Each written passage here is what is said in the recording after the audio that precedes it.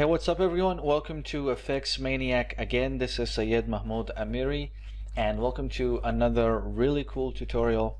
In this tutorial I'll be showing you guys how to create this really cool effect using Tyflow, 3ds Max and Vray. So let's take a look.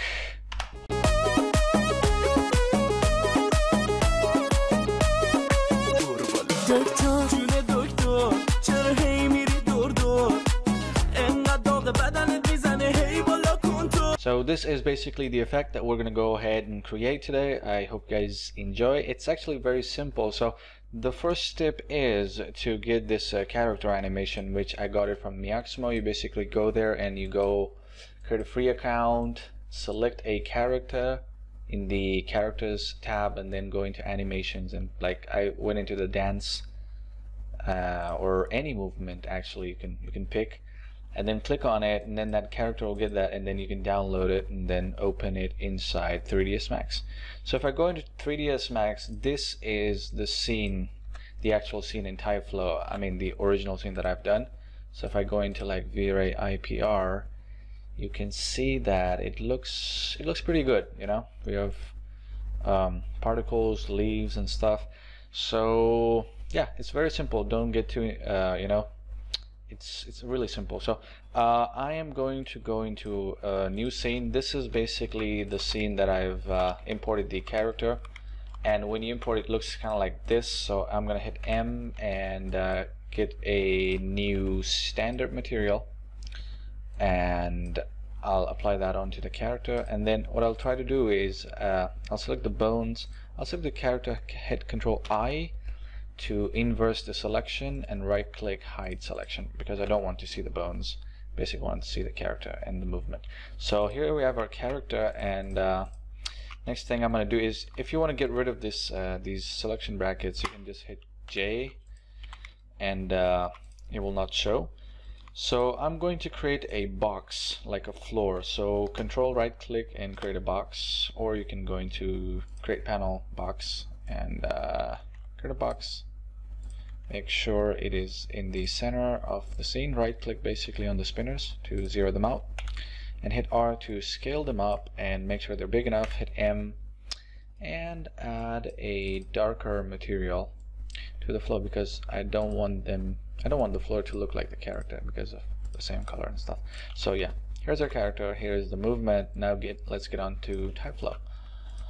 And if I'm going a little fast, I'm sorry. Just there's like, you know, tons of tutorials on Tyflow, and this one is also very basic. So you go ahead, you download Tyflow free. You know, it's free. You can just Google it and download it. You know, just Google Tyflow and click on here, and yeah, select your Vray version, and that's it. You know. Okay, so let's start with the Tyflow part. So what I'm going to do is go into Tyflow, create it, and then I'll open the editor, which is basically this, and I'm using Max 2020 right now. So yeah, the first thing I'm going to do is I want to create a birth operator and then a position object. I want the object to be the character, so now particles will be born from the character. And then the next very important thing is that when you are using Tyflow, you make sure you want to go into your time configuration and make sure real time is off, because we want the Tyflow to basically calculate every single frame so it would be accurate. So now you see we have a few particles getting born from this character, but it's pretty less. I want them to be like, what, 2000. You can increase them later, but for now I think 2000 is good. But the problem is they're just sticking there, they're just creating like every frame. I want to have gravity, so what I'm going to do is hit tab, and I'll add a force node and apply it here, and delete this. So what I'm going to do is make sure that we have gravity, so minus 0.6 or something, or minus 0.3. Now as we can see, we have gravity. The particles are falling down, but they're going through the floor. So what I need to do is add a collision node. So hit tab and add collision, and I'll add it here. And I want the particles to collide with the floor and with the character. So I'm going to select the character. So now the particles are going to collide with the floor and with the character, which will make them look even better. Yeah, so now they're looking pretty good. So yeah, here it is. So if you want them, in the example we have leaves, right? So if you want them, you know, to have that shape, which is a default shape inside of Tyflow. So I'm going to add a shape node, and make sure when you are adding a new operator, you're not too forward in the timeline, because sometimes it's gonna take a lot of time to calculate. So make sure in the early frames, and I'll just make it 3D. You can choose any shape. Let's try something else. Let's try leaves, but maybe maple leaves, you know. And now they're not showing because in the display we have small dots. We're going to change its geometry, and they're pretty small, so I'm going to go into the shape, turn on scale, and make it like what, 600, and make the variation to 60. So now we have like maple leaves, you know. But the one that I've used in the example is leaves ash. So this is the one, and now they're like they don't have any rotation. So what I'm going to do is hit tab and add a rotation so that they get rotated, and also hit tab, add a spin, because I want them to go spinning. Rotation is basically a static value, and spin is gonna like make them spin, you know, over time. So now if I play this, you can see that they are spinning, and they are colliding with the floor, and they are colliding with the character. But the thing is, if you see in the original example that we have two groups of particles, one which they fall from the character, and the other one they are like just floating in the air. So this is the particles they're supposed to be floating. We don't want gravity to affect them. So what I'm going to do is go back a few frames. Make sure every time you make a change, you are in the beginning frames of your animation. And I am going to go into the force, and I'll zero out the gravity because I don't want gravity to affect them, but I do want some turbulence. So I'm just going to make it like what? 2, 1, and 0.25, just some random values. Let's see how they look like. So I'm gonna play, and you can see that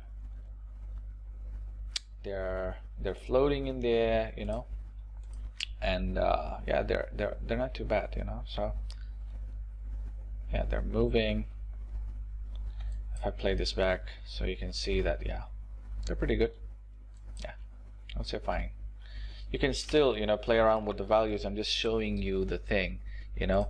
You can play around. You can add another layer of noise, you know, as much as you want. But it depends on you. So how much time you want to spend it. The more time, the more better it's going to look. So this is the thing. And what else do we need here for these particles? I don't think anything else. Pretty simple. And the other thing that I want to create is this first explosion of particles, which they fall down on the floor and collides with everything. So what I'm going to do is just select this event, copy, and right click paste, and we're going to make a few little adjustments, and that's it. So I'm going to go back. I will, instead of using a birth, I'm going to use a birth surface and add the character. Now we're going to have particles all over the vertices of this character, so which is there, and then I'm going to make it small because we don't want them to be too big. So I'm going to make it like 300. And the other thing is that they need to have gravity, so maybe -0.6, and I think we're done. So let's see here, let's play this out. Yeah, we have it. We're gonna go back. Yeah, we have this burst of particles at the beginning, and then we have particles which they are floating during the movement, you know. And the other thing you can do if you feel like they're moving a little too fast, let's see here. I don't think they're moving too fast, but still, if you feel like they're moving a little too fast, what you can do is that select the Tyflow, go back again, make sure, add a slow operator, you know, add a slow operator to this and to this, so that they don't move so fast. So if I go back to the scene here, now you can see that they're not moving as fast, you know. So you can always adjust the movement and, you know, the flow of the particles, how much and as much as you want. So yeah, you can see that it was a pretty simple setup and pretty quick. We got this effect here, and you can always go ahead and crank up the number of particles, which is gonna make it look even better. But I think for this example, just for the tutorial, it's fine. I'm just gonna quickly show you guys how to set up the lighting. So I'm gonna go into render setup, go Vray next, and I'm gonna add a Vray light, Vray sun, and go ahead, add it. I want to add an environment, yes, move it up.